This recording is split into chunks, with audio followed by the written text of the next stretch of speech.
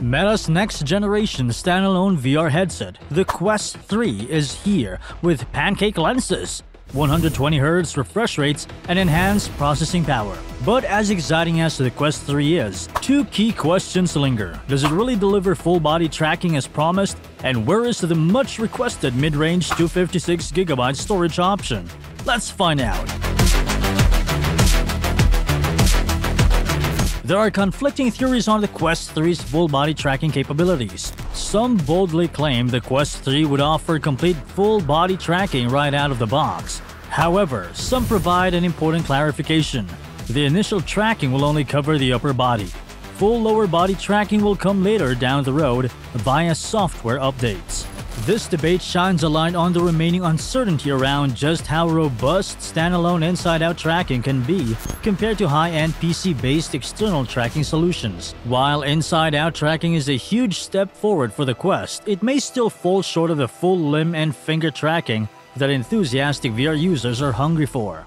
The Quest 3's onboard cameras certainly have limitations. They have blind spots that could make tracking certain poses and motions tricky. And the lack of overhead cameras severely limits what your hands can do above your head or when fully extended. These constraints mean that in some situations, the Quest 3's body tracking may falter, while external accessories would have no issue. The other controversy around the Quest 3 is the storage options.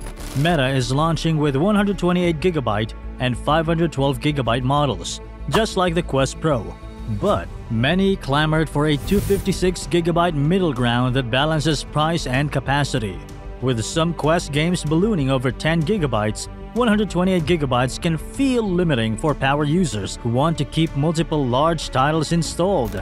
They'll be forced to juggle games and constantly re-download as needed. 256GB would give more breathing room for today's storage-hungry apps and games. And 512GB comes with a steep $150 price hike over the base model. This doubling in cost is a tough pill to swallow just for some storage. 256GB at, say, a $75 upgrade would hit that sweet spot between capacity and affordability. So why no 256GB version to hit that ideal middle ground? Some believe Meta wants to upsell customers to the pricier 512GB unit to increase profit margins, but Meta claims the two-tier approach actually simplifies manufacturing and inventory management. Given the recent supply chain challenges, this argument has merit. Meta also says a 256GB model could come later if demand warrants it. The company took the same incremental strategy with the 64GB and 128GB Quest 2 models. So, a mid-range storage option isn't out of the question down the road once supply stabilizes and sales volumes increase. For now, buyers who need more than 128GB but bulk at the 512GB price will have to rely on the external USB storage. Or if you're handy with electronics, some may try to modify their Quest 3 with a larger internal M2 SSD. While the lack of a 256GB option is disappointing for many, Meta seems to have logical reasons behind their storage strategy. We'll just have to wait and see if a 256GB Quest 3 emerges later on as adoption grows. While the lack of full-body tracking in a 256GB model is disappointing, the Quest 3 still delivers where it counts. The enhanced lenses, displays, and XR2 Gen 2 chip push visual fidelity way beyond Quest 2. Hand tracking gets a boost from the redesigned touch controllers, and the inside-out tracking affords new mixed reality capabilities. For $500, the Quest 3 packs bleeding-edge features that blur the lines between standalone and PC VR.